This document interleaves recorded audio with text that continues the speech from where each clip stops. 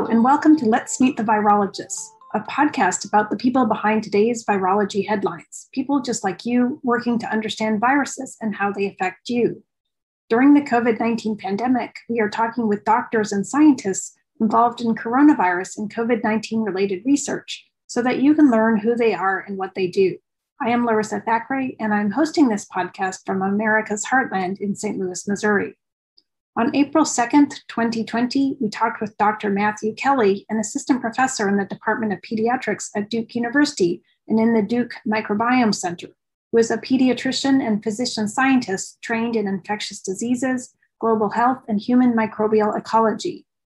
He received his MD degree from Harvard Medical School and his MPH degree from the Harvard School of Public Health before completing his pediatrics training at the Boston Combined Residency Program in Pediatrics. He was a David N. Pincus Pediatric Global Health Fellow at the Children's Hospital of Philadelphia, during which he worked as a hospitalist in Botswana, focusing on pediatric pneumonia. He then completed pediatric infectious disease training at Duke University with a focus on the role of the microbiome. His current research focuses on the impact of the microbiome on SARS-CoV-2 infection and bacterial respiratory infections in children. Happy to have you with us today. Why don't you tell us a little bit about yourself? How did you become interested in infectious disease research? Yeah, no, thank you for having me. So I'm a pediatric infectious disease physician at Duke University. And in addition to caring for children who are in the hospital or in clinic with rare or complicated infections, I'm mostly a researcher. And really, most of my work has focused on understanding how the microbiome influences the risk and severity of respiratory infections. I think my path to infectious diseases specifically was a little bit windy. I really went into pediatrics thinking I was going to be a pediatric oncologist. And I should mention, I still primarily take care of children, immunocompromised children, so transplant recipients and oncology recipients, only from an infectious disease standpoint. And really what I found was when I was in residency working on working in pediatric oncology, what I was really drawn was to the infections that those children were developing. And so I sort of took a turn during residency and decided to apply for infectious diseases fellowship. And in addition, did a global health fellowship in Botswana that was obviously heavily focused on infectious diseases. So a bit of an unexpected path, but really a reflection of what was drawing me to oncology in the first place. And looking even further back, what got you into medicine in the first place? So if you kind of think about, undergrad, getting into medical school, what kind of drew you to sort of that science medicine aspect? Yeah, I think I was always fascinated by biology and in particular animals. And I think if you would have asked my parents when I was a child, they would have said I was going to be a biologist or a veterinarian. And I really have to credit my mom. She worked as a lab tech in a small hospital where we lived in Wisconsin. And when we were younger, she used to always bring us to the hospital. And so we sort of got very comfortable. My brothers and I got very comfortable in that hospital environment. And then as I got a little older, I started shadowing physicians, and in particular shadowed a friend's father who was a cardiologist, and was really just amazed by how much he knew about the heart and really what he could do for his patients. And so it was probably not until high school when I really decided I was going to focus on humans and not animals. But I think from the start, I knew I was most fascinated by biology in general. Cool. And so, let's get right into it. So can you tell us a little bit about how you started working on, COVID-19 related research and what is the research that you've been doing? Yeah, so I, like everybody else early on in the pandemic, as things were beginning to shut down, and I think it was becoming clear that this was going to have a really significant impact on our country and the world.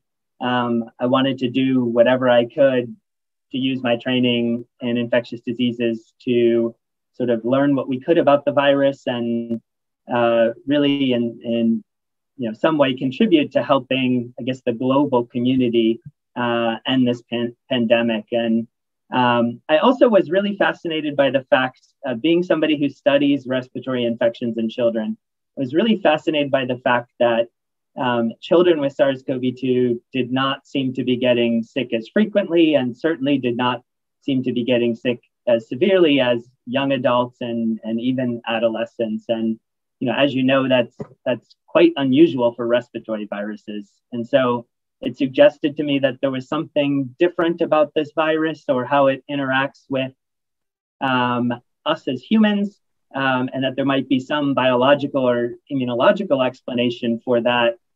And that if we could just solve that puzzle, we might really be able to identify novel ways to prevent or treat the virus in both children and adults. And so Dr. Gillian Hurst, a colleague of mine in infectious diseases at Duke, we started talking early in those days and decided that we really wanted to start studying children who had the virus or were at high risk of getting the virus. And we started the Brave Kids study, which since last April has been collecting clinical data and biospecimens from children, adolescents, and young adults who are SARS-CoV-2 infected or who have a close contact, typically somebody in the home, like a parent or a sibling or a relative who has confirmed SARS-CoV-2 infection. I guess to follow up on that, so what have you done with those biospecimens? What has that allowed you and others to do? Yeah, so to this point, we focused with the biospecimens, we focused on two things. The first, I think, is what you reached out to us about, which is really some of the microbiome work that we've done. So, most of my work over the last several years has been focused on the respiratory microbiome. And so, and over the past decade or so, there has been increasing data from other respiratory viruses, flu, RSV, that your respiratory microbiome could influence your susceptibility to those viruses, or even if you do get infected, how severely infected you get. And I was really interested in whether the same situation could be the case for SARS-CoV-2. And so to this point, we did 16S sequencing on the first 350 or so children, adolescents, and young adults who were enrolled in that study. And we really approached that analysis with two questions. So one is, could we identify microbiome features, respiratory microbiome features that differed in children who we identified as being infected with SARS-CoV-2 compared to children who were in households that put them at high risk of being exposed to SARS-CoV-2, but who did not become infected. And then the second question we asked was, if we just focus on children, adolescents, and young adults who have acquired the virus, do we see any microbiome features that are associated with whether or not they develop respiratory symptoms, symptomatic illness? And so in looking at that, we identified specific bacteria that do seem to differ in children who do or do not have SARS-CoV-2. So in particular, a bacterial genus referred to as Corynebacterium, which is a common genus in the upper respiratory tract, was more abundant in individuals who had SARS-CoV-2, and also was more abundant in children and adolescents and young adults who had respiratory symptoms. And then we, I think more interestingly, found that another bacteria, a bacteria called Dolassagranulum pigrum, is more abundant in the absence of respiratory symptoms, so potentially having a beneficial effect. And I think that bacteria is quite interesting because it's been shown to be a health-promoting bacteria in general in the respiratory tract. It very rarely causes human disease. And so it sort of is in keeping with how we have generally thought of that bacteria. And then I think perhaps the most interesting piece of all of this is that if you look at how the respiratory microbiome changes with age from birth until young adulthood, the changes that we see in age, and specifically the changes that we see in the abundances of those bacteria that are associated with SARS-CoV-2 infection or respiratory symptoms, it really suggests that these age-related changes in the respiratory microbiome could be contributing to some of the differences in illness severity and illness susceptibility that we see between children and adults. And so that really sort of tied that whole story together for us. And I think, there are obviously limitations to that analysis, but the idea would be that your respiratory microbiome is talking to your immune system, and through those interactions could in some way be influencing how likely you are to develop COVID or how severe COVID is if you do get infected. Right, right. And I guess just to take a step back, so compared to say, other people listening might be more aware of sort of like the gut microbiome. What is the respiratory microbiome like? Like, what is its sort of typical features in a way? How diverse is it? How much do you have of it? Because I think that it's not one necessarily that you think so much of being teeming with bacteria, maybe viruses, but not so much bacteria and things like that. So what is it like?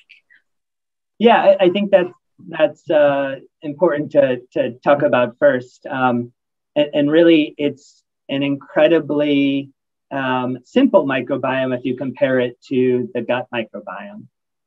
So in most of the studies where we've looked at the respiratory microbiome, there are about 5 or 6 bacterial genera that comprise more than 90% of the respiratory microbiome, really across age and across the spectrum of disease. In an individual, it tends to be an incredibly low diversity microbiome. So we see, particularly in infants and young children, that an individual infant, their microbiome may be dominated by or mostly composed of a single bacterial species or taxon, 70 or 80% abundance and really making up the majority of that respiratory microbiome. Whereas, you typically don't see those degree of disruptions of a gut microbiome. And obviously there's a lot more species that are tending to be found in a typical gut microbiome. As far as the actual species that you might see or the genera that you might see, we see a lot of staph. We see a lot of strep. We see Haemophilus, which is a common respiratory, contains a common respiratory pathogen, that genus. Moraxella, and then the 2 sort of beneficial groups of bacteria that we think about in the respiratory microbiome are Corynebacterium and Dolassagranulum. So those 5 or 6 genera of bacteria tend to comprise the majority of the respiratory microbiome. And the ones that you've identified in the work with SARS, are these bacteria that can be cultured? Yeah, they are. So focusing on both Corynebacterium and Dolassagranulum. So Dolassagranulum is the one you were referring to that tends to be protective. You can culture that out. We've done that in our lab, and you can study it. And there are people, it's sort of a small group of individuals who are interested in those bacteria, but that's been a major focus of our work, again, because they seem to have these, in general, beneficial effects to respiratory health. So from these findings, sort of what is the next step? I mean, is the idea that you would give people this bacteria, or do you need to understand sort of the immune pathways that they're triggering in order to drug, as it were, those pathways? What are sort of the next steps? Yeah, I think there are a few steps that probably need to be happening in parallel. I think my vision for this work and for respiratory microbiome research in general is that we move towards a place where, just like we have probiotics for the gut, we have probiotics or other microbiome-based therapeutics that we can deliver into the upper respiratory tract for the purpose of preventing or treating respiratory infections. And there are already some data from animal models that can be an effective way of accomplishing both of those goals. And so I think, one step is we really don't have a precedent for that, right? There aren't probiotics that are approved for upper respiratory delivery. And so we really need to develop ways to give those organisms safely into the upper respiratory tract and really study that in humans. And so I think that's one area in which we need more information. The second area is exactly what you suggested, which is for the most part, we think when we see these microbiome associations with respiratory infection, susceptibility, and severity, we think that's because these bacteria are interacting with the immune system, and the immune system is mediating their effect, essentially. But we really don't have those mechanisms worked out in the vast majority of cases. And so I think working out those mechanisms could really be incredibly helpful, one, in identifying patients who are most likely to benefit from any sort of microbiome therapeutic. But two, in doing so, you could also identify protective immune factors that could also be explored as potential novel therapeutics or targets for novel preventative approaches. So is this stuff that you have to do in patient cohorts, or do you actually start moving into some sort of small animal model to actually look at this? Yeah, I mean, as you know, the sort of clinical cohorts we're studying are incredibly complex. And so I think you can see associations and signals, and you can certainly generate hypotheses. One of the ways that we're looking at that is, we're very interested in integrating microbiome data with data on the local host immune response. And that can be done by looking at respiratory cytokines, or you can do things like RNA sequencing and really look at gene expression profiles and see if you can identify associations between specific microbes in the upper respiratory tract and what genes are being expressed by the host in the upper respiratory tract. So that's one way that you can do it in the context of these studies.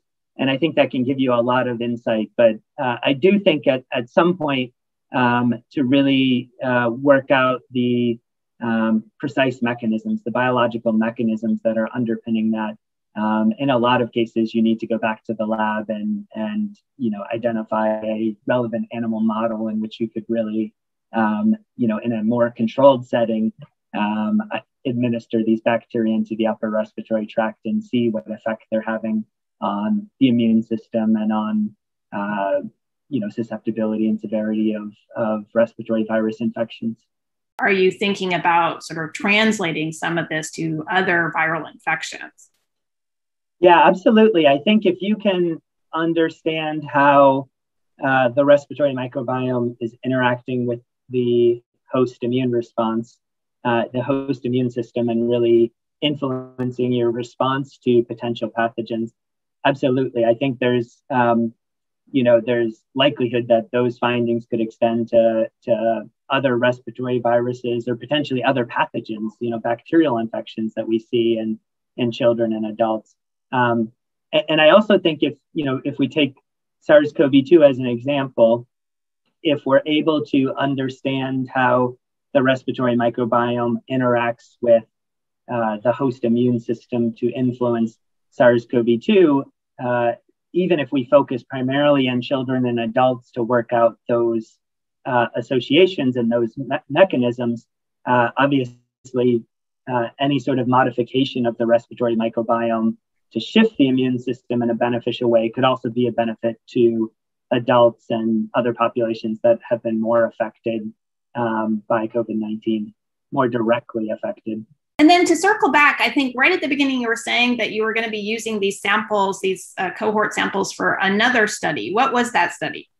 Yeah, so the other thing we're really interested in is, with children and adolescents not getting as sick with SARS-CoV-2 as adults. I think one of the major questions has been, are they generating effective and durable immune responses to the virus? And so we've started working with some of our colleagues here at Duke University to look at antibody responses in children and adolescents with SARS-CoV-2, and are following a group of a little over 100 children and adolescents over the course of a year, and seeing them at regular intervals, and in particular collecting serum so that we can look at those antibody responses. And so we haven't yet finished all of the analyses of those data, but I can tell you what we're seeing, at least in the initial data, is that it looks very reassuring. It looks like children and adolescents, regardless of their initial illness characteristics, so even if they are asymptomatic, it looks like they generate antibody responses that are as robust and as durable as what we're seeing in a similar group of adults that we're studying here at Duke. Oh, cool. I mean, maybe not surprising. I guess there's some data that came out, in the last day or so about children and the vaccination and how they responded, it seems like very, very well with antibody responses. So that is very cool. Yep, that's right. The adolescents and their response to Pfizer vaccine was, if anything, as good or even better than adults. And I think in our data, we see that perhaps even younger children, children 5 years of age and younger, that immune response may be even more robust than those older groups. So let's just do a couple of questions talking more about you and your career. I guess thinking about sort of what you've done in the past, what's been the most exciting moment in your career so far? Yeah, I think looking back on this, I think probably the most exciting moment was actually when I received my first grant. So it was just a small grant from the Thresher Research Fund when I was in Botswana doing a global health fellowship. But I just thought it was the coolest thing that somebody was going to pay me money to study a problem that I had thought was fascinating and important. I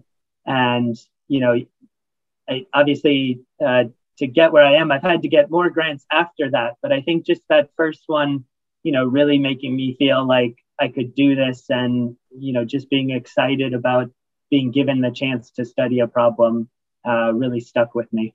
Yeah. And I guess conversely, what's been the most difficult thing you've had to overcome? And I guess, how did you overcome it?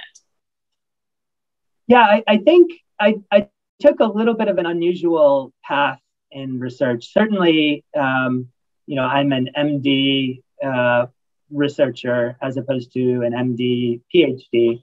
And I think, there's a typical model of, particularly with lab research, of, getting your start in the lab of an established investigator or as part of a larger funded project. And I think from the start, in my global health fellowship, really the emphasis was on developing your own idea and your own project and funding that I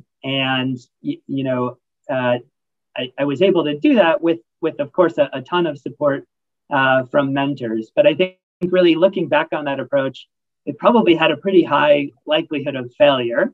I think it required a huge amount of work and perseverance and a lot of support from, a great number of mentors to be successful. But I think it's something I've had to overcome as, name recognition is incredibly important in academics. And it takes a while to establish yourself, particularly when you're trying to carve out a line of research that is completely distinct from your mentors, and work that isn't being directly tied to somebody who's a little bit more established than you. Right. And can you tell us a little bit more about this fellowship you did in Botswana? So, I personally actually was in the Peace Corps right after college, and that was one of the reasons I actually got into, I think, microbiology and what have you, because it sort of showed me a whole different world of infectious diseases. And so I'm kind of curious, what was that experience like for you, and how did it sort of change the way you saw healthcare in the world, but also healthcare here in the US? Yeah, I think it was unlike any other experience I've had. I had done a number of rotations in sub-Saharan Africa as a medical student, or during or shortly after residency. But I had never really had the chance to stay in a country and really learn the practice of medicine in that country and understand, from the standpoint of a researcher, what are really the largest problems for children and adolescents in that country. This fellowship was actually structured a lot like a typical academic fellowship. So I spent about half of my time working as a hospitalist at the main hospital in the country's capital, Gaborone. And so I worked with the medical students and residents to take care of children, primarily children with infections, who were admitted to the busy ward in that hospital. And then I had about 50% of my time protected to really start a research program and to develop the skills that are necessary to, one, conduct clinical research, but then two, also to do it in a way, that is culturally sensitive and also is able to overcome challenges to doing research in an international setting. And so I think what I learned from that fellowship, as opposed to the primarily clinical rotations that I had done in sub-Saharan Africa, is really that, that the clinical work is incredibly important, and we need people who are doing that and who are helping to train physicians in areas with less resources to ensure that we are ideally developing a sustainable model for clinical care in those settings. But I think what I realized is one way that I could make my mark and potentially have a larger benefit and a longer term benefit was really through research, and really trying to understand how we're taking care of kids with infections in Botswana, and understand how we can learn from Botswana as an example and potentially use that information to improve infections for kids across Africa or even in other settings. And so are there aspects of that now in your research today? Do you still have collaborations with groups in Africa? I do. Actually, most of my respiratory microbiome work has still been focused in Botswana, and it's shifted really to focusing on infants and looking at how the respiratory microbiome influences their risk of pneumonia. Pneumonia, as I learned when I was in Botswana, I think a lot of people in the US may not realize this, but it's the leading killer of children across the the world, and that's certainly the case in Botswana as well. And so it was, certainly among the most significant problems that we dealt with on the ward. It's a disease that actually, for the most part, is entirely preventable, or mostly primarily preventable, and really is closely linked to poverty. And that's the situation in other parts of the world, and it's also the situation here in the US. And so, really wanting to focus on disease that affects some of our most vulnerable groups of kids here in the US, but also in other countries. Cool. So as we're wrapping up, just a couple of questions about how you have been coping in this past year with the pandemic. Obviously, it's affected everyone in different ways. How have you been coping? And then I guess, sort of as a doctor and as a researcher, you have sort of a different or more unique view on sort of safety, vaccination, and things like that. So how have you sort of dealt with that yourself, but also sort of talking to family, friends, coworkers, things like that? Yeah, I think the COVID-19 pandemic has been obviously challenging for all of us. And, it's really obviously changed what my day-to-day looks like and what everybody's day-to-day looks like. But I think in general, I've taken a few things from it. And I think, one thing is, I think I'm actually, it's reminded me to not sweat the little things. I think in academics, it's really easy to get caught up in small details or problems. And, in the big scheme of things, when you look back on those things, you realize they're probably not as important as they seemed at that moment. And I think, just what we've experienced over the past year, and especially through my work interacting with these families that have just been profoundly affected by the COVID-19 pandemic, I think it's really helped me to gain some perspective and really, recognize more clearly what I have to be thankful for. To your sort of second question and what my views on the pandemic are and how I have generally had these discussions with family.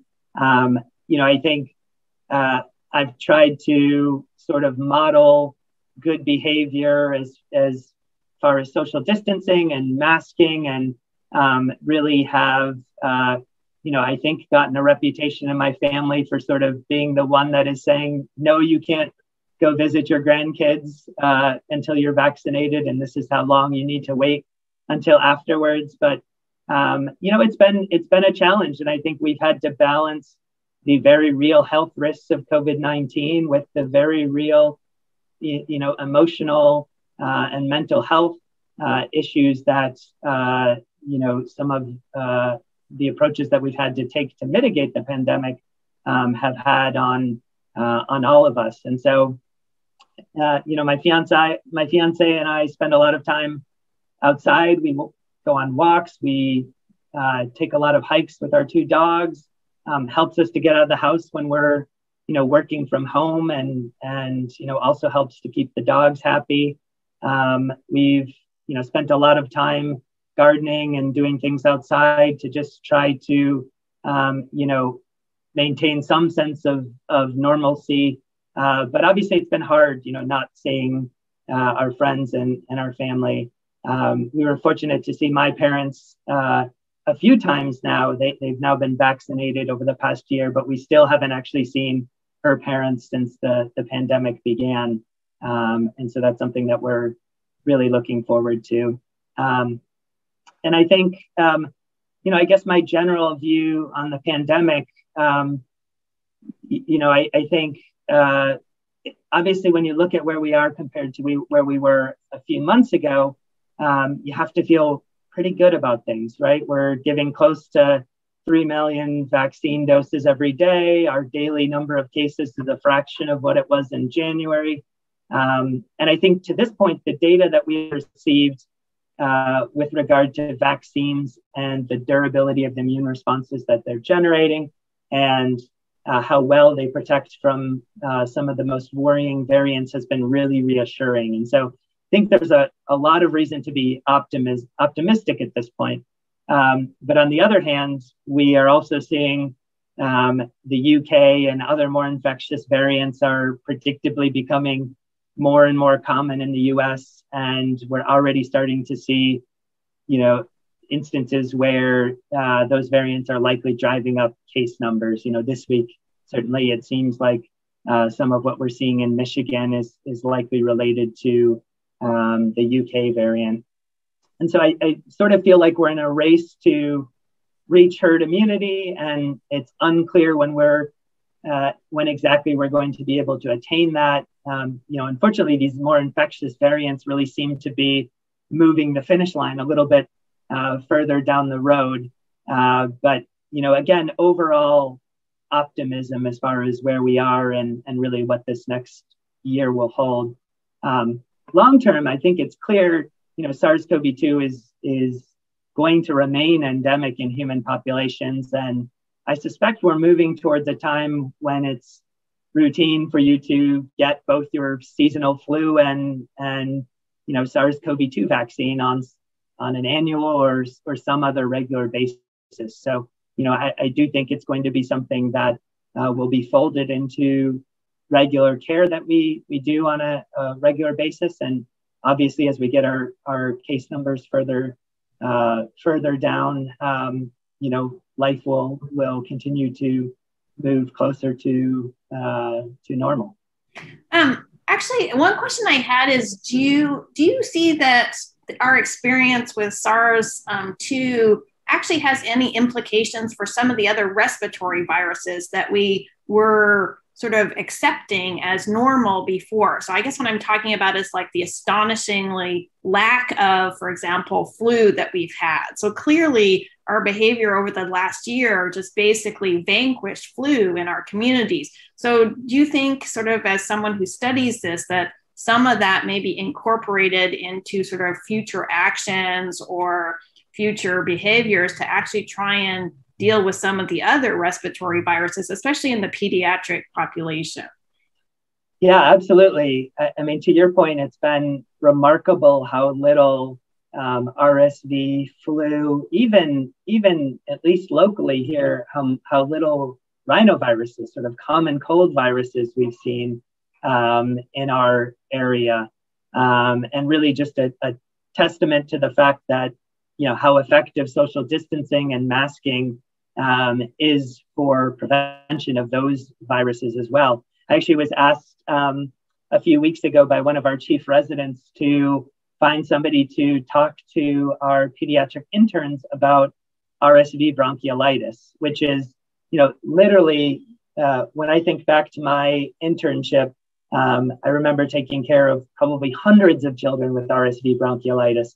And we have interns currently who have not seen a case of RSV and are going to go through this entire season without having seen a case. So I think that the one thing I've really taken away from it is, yes, I think to some extent we need to take what we've learned from this pandemic and how social distancing and masking has had a significant effect on these viruses that do still have a large burden in pediatrics. And we need to, in some way, implement those strategies to reduce the high burden of respiratory viruses that we see during the winter season amongst children, whether that's changing behaviors and when, maybe it's when individuals are feeling sick, sort of, just it being more accepted that you do not come to work. You do not send your children to school, really trying to prevent spread of those viruses in those environments, and wearing masks in certain situations more so than we do currently. So I do think there's a lot when you think about the mitigation measures. And then I also think the other major area that I think a lot about are vaccines. So, it has been remarkable how from first identification of this virus to, development of an effective vaccine, in less than a year, there have been, certainly there are challenges to developing vaccines for specific viruses that are somewhat unique to those viruses. There are reasons that we have struggled to develop a universal flu vaccine and why we have struggled to develop an effective RSV vaccine. But I think just, really the investment of the global community in developing an effective vaccine for this one respiratory virus really shows that, we have strategies that, through which we could develop effective vaccines for these other viruses that haven't received as much attention. And I think as things hopefully continue to get under control and we really move into a situation where SARS-CoV-2 is endemic at a low level in human populations, I think it'll be really important for us to turn back to those viruses and think about how we can motivate and really develop momentum to develop effective vaccines for them. Right. All right. Thanks, Matt. That was awesome. Nice talking to you. Matt's research using the BRAVE cohort suggests that the respiratory microbiome may protect young kids from SARS-CoV-2, and that despite this protection, kids still mount a durable immune response against the virus. This has been Let's Meet the Virologists, a podcast about people who study viruses. This is your host, Larissa Thackeray, and thanks for listening. You can find us on Google, Apple, Amazon Music, Spotify, and other podcasts, or at lmtv.podbean.com.